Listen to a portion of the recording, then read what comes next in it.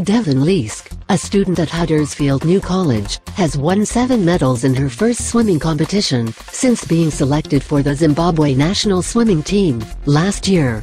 Zimbabwe-born, 17-year-old, Devyn Leask, of Emly, was picked for her country's national swimming team last year, and in December, competed in the African Union Sport Council Under-20 Youth Games, in Luanda, Angola.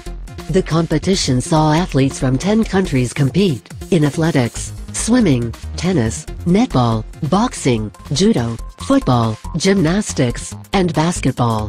Devyn, who is studying for an extended diploma in sport and exercise science, competed in 8 individual events, and 5 relays, and swam in 12 finals.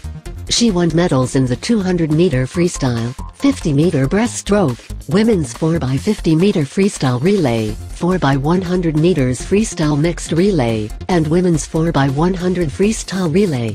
Devyn, who has been swimming competitively since 2008, and trains with the Borough of Kirkley Swimming Club, said, "It's good to get recognition, and I feel really proud to be getting noticed.